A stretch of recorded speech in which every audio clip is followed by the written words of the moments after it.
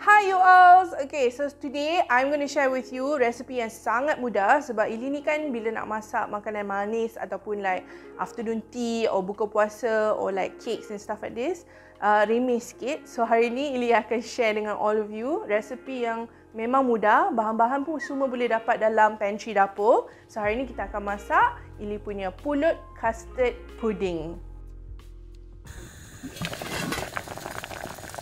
Langkah pertama, masukkan 1 cawan beras era Nagasari Pulut yang dibasuh dan yang direndam dalam air selama 30 minit ke dalam periuk non-stick. Tambahkan 1 kotak susu santan pekat dengan 170 ml air dan sedikit garam. Gaulkan sedikit, bawa mendidih dan tutup dengan penutup. Masakkan pulut selama 5 ke 7 minit. Jangan lupa gaulkan pulut supaya tidak berkerak di bawah. Tambahkan sedikit air kalau terlalu kering, gaul sampai sempurna. Selepas 5 minit memasak, seterusnya tambahkan 1 sudu besar gula and stir it well until combine. Lepas tu tutup and set aside to chill sekejap. Sebelum buat custard, add 1 small teaspoon of sebab agar-agar and sedikit air and kacau sampai sebati. Dalam periuk yang sejuk, tambahkan 1 tin susu Krimer Sejat, 1 cawan susu segar, suku cawan serbuk custard, and then mix it all together until there are no more lumps. Pasangkan gas api yang kecil ataupun induction. Lepas tu tambahkan agar-agar yang kita dah campurkan dengan air sikit tadi dengan 3 sudu besar gula halus. Kalau nak manis lagi, tambahlah lagi. Gaul sampai sempurna, tapi kalau masak custard ni kita kena gaul selalu sebab kalau kita tak gaul dia akan melekat dan jadi terlalu pekat. And control the temperature sikit, okay? Kalau terlalu panas nanti dia akan hangit.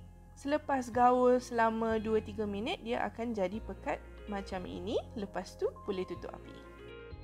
Dalam 2 mangkuk yang sederhana, bahagikan custard kepada 2 bahagian dan tambahkan 1 sudu besar serbuk koko ke dalam 1 bahagian custard tadi dan gaul sampai sebati. Sediakan 1 loyang bulat dan salutkan dengan sedikit minyak masak dan baking paper. Isikan loyang dengan pulut yang dimasak tadi dan ratakan sampai kemas. Kalau custard tadi dah jadi terlalu pekat, tambahkan sedikit susu segar dan gaul sampai sebati. Seterusnya, tambahkan custard yang kita dah campurkan tadi ke dalam loyang yang diisi pulut. Selalunya, ini akan tambahkan sedikit custard kuning dahulu. Lepas tu, diselang-seli dengan custard coklat. Ulangkan sampai semua custard dimasuk ke dalam loyang.